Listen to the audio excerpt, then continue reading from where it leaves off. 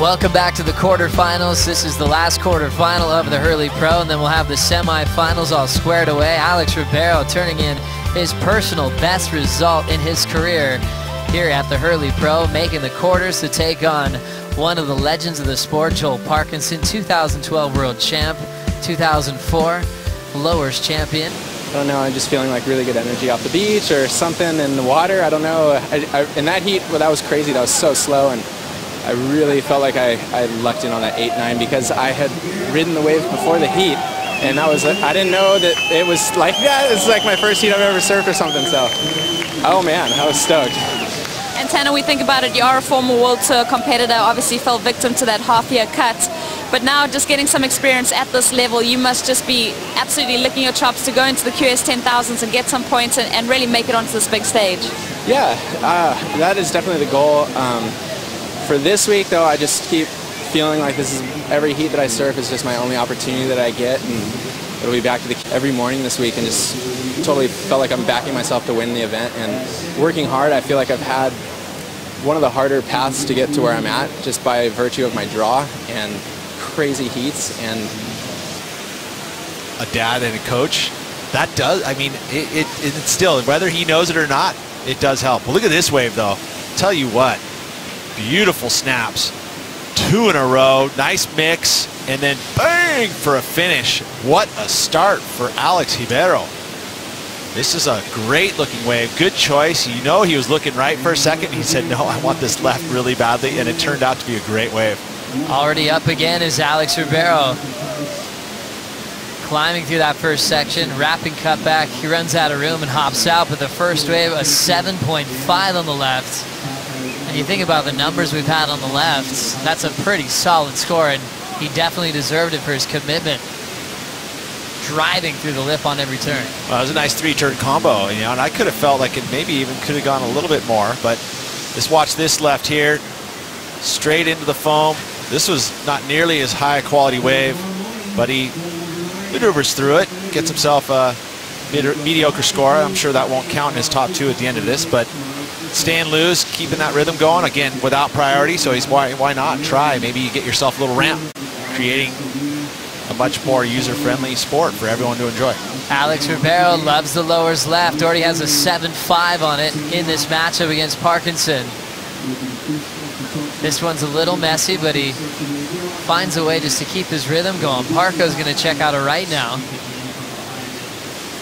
It's a little sticky on the takeoff. He's going to wait for better waves. 18:30 to go.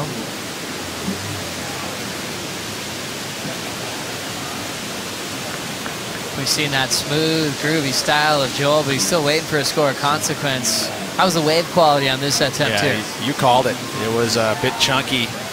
Generally, those lefts, when they move out into that rip, kind of a little bit further onto the shoulder there, which that wave did. Now watching Parkinson already off the top. This one's sort of doubling up and bowling now. He'll jam it off the lip. Clean connection through the whitewater, sets up the finish. Fins free. Will he get credit for it? He pulls that thing off for an exciting finishing move. Nice. That was not an easy wave to surf. You see he was weaving, and he was waiting for that wave to double up, which it did. Got the finish too, which is a bit of an exciting finish. Right there in front of the competitor's tower. Although he's probably kicking himself a little bit right now because there's a nice size set here. Although Alex is not far enough on the outside. But Joel did well there. I mean, it's not like this one's out of reach. I mean, Alex did have that nice start, the 7.5, but he really hasn't backed it up yet. Now checking out the replay on the right for Joel Parkinson. His best wave so far in this heat. Nice connection with that first section, but this is where he was waiting for it to double up, so he finds the steepest part. Does that nice carve, throwing some water out the back, and then that's the finish. With not a ton of speed, he was able to connect, punch the fins through the top of the lift there, and then weight everything back forward to that front foot so he can get that, because he's a big dude. Worked out my boards and stuff like that, so I feel like I can definitely do more work on that sort of stuff, but I feel like I picked it up pretty quick. But yeah, I'm looking forward to trying to get back on tour and getting another run at those locations. and really figured out what pro surfing was all about. Wayne Rabbit Bartholomew won a world title. He's up there on the beach announcing as well. During the break, Pete, Ribeiro went right. He did, and he capitalized too, because this is a smaller inside wave, but 4 nice turns going vertical, just a mistake right there. And then behind Joel, little smoother wave, contrasting styles, big float, and look how much speed he carries around that section and attacks the lip.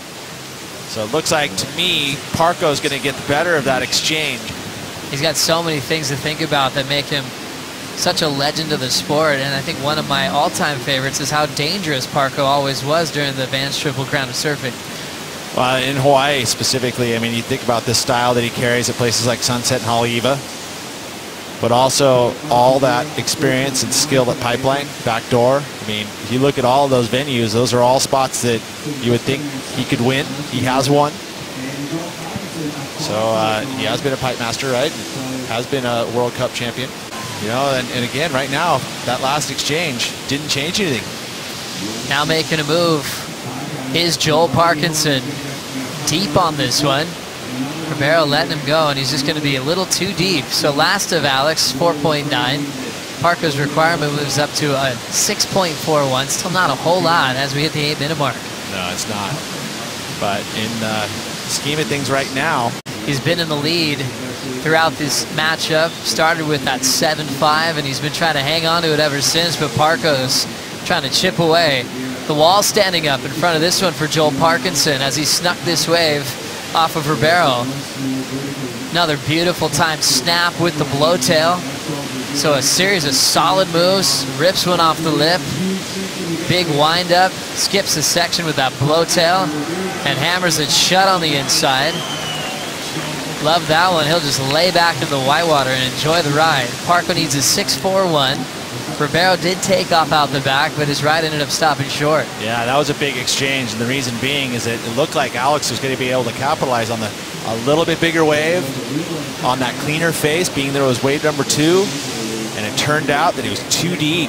So Parko needing a 6.41, I feel like this is going to be his best wave. Let's take a look at it. This was first the wave that Alex was on outside, and he can't get around the corner, and that's not going to go into his top 2. But this one, little cat and mouse from Joel.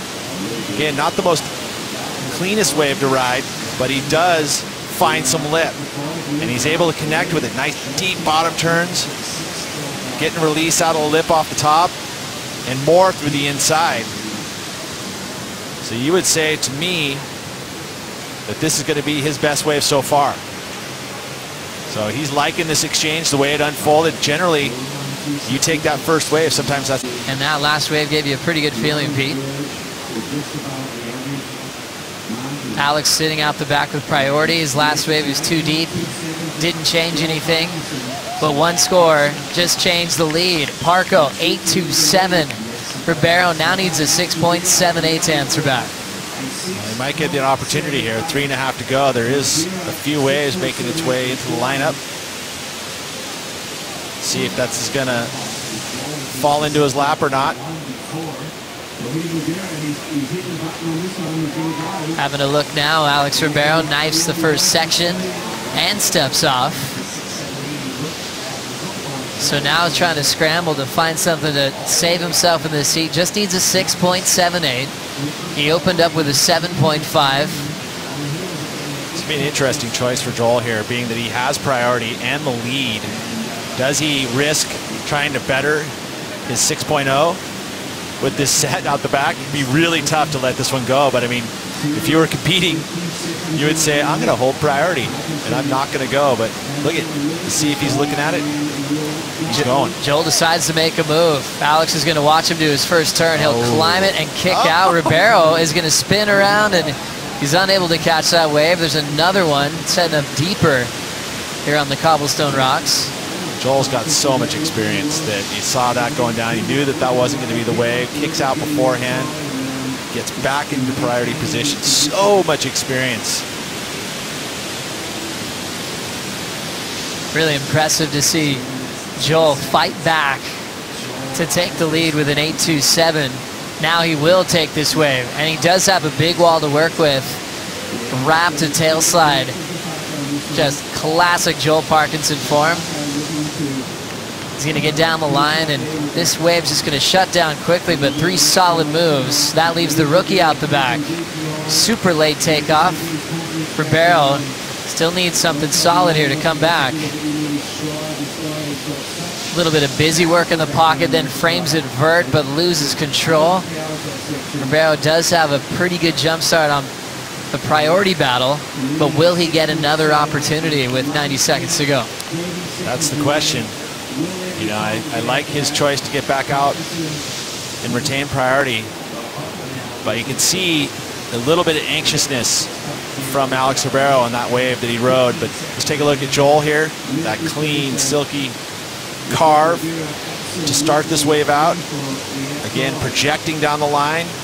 That wave shuts down, so he gets one final move, trying to improve on a 6.0. I feel like he's right there in that realm.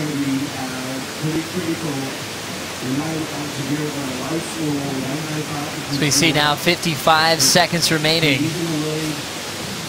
Joel Parkinson turned in a semifinal performance earlier this season in West Australia, losing to eventual runner-up Julian Wilson.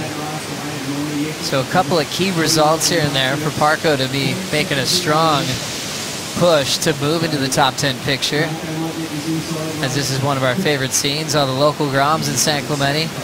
They time this clock so they can jump out in the free surf and get a couple of waves before Pete Mel shows up. That's right, Grummet. Be aware. 15 seconds on the clock. Ribeiro is out in the lineup all alone, hoping for a chance to get a 7.28. The rookie turning in an amazing performance, finding some confidence at this venue here at Lower Trestles, which was really the first place that created the Brazilian Storm. The rookie was celebrating that big performance, and Joel Parkinson, a former event champ, moves on into the semifinals to take on Tanner Gudauskas on finals day, Pete.